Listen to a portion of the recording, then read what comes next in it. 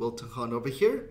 Throughout pandemic, I've been seeing more and more funeral homes launching Google Ads to increase their call volume to try to mediate the lack of services. The revenue per call has declined. So they're using these Google Ads to try to increase their call volume.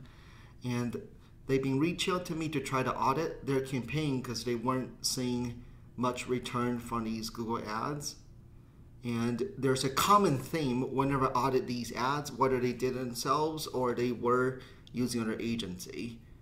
The biggest theme that I see, common theme, is they weren't using the right match types.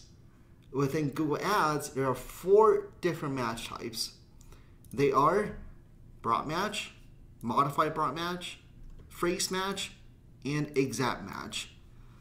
Your ad campaign should be structured in a way where most of the keywords are exact match and phrase match.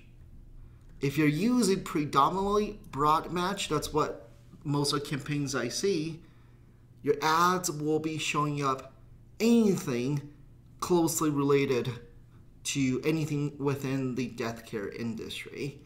That could be your ads might be showing up for those who are looking for pet cremations, those who are just simply trying to figure out what to wear to a funeral. So you're wasting a lot of ad budget to those keywords that you don't even want to be being clicked on. So make sure predominantly you are using exact and phrase match.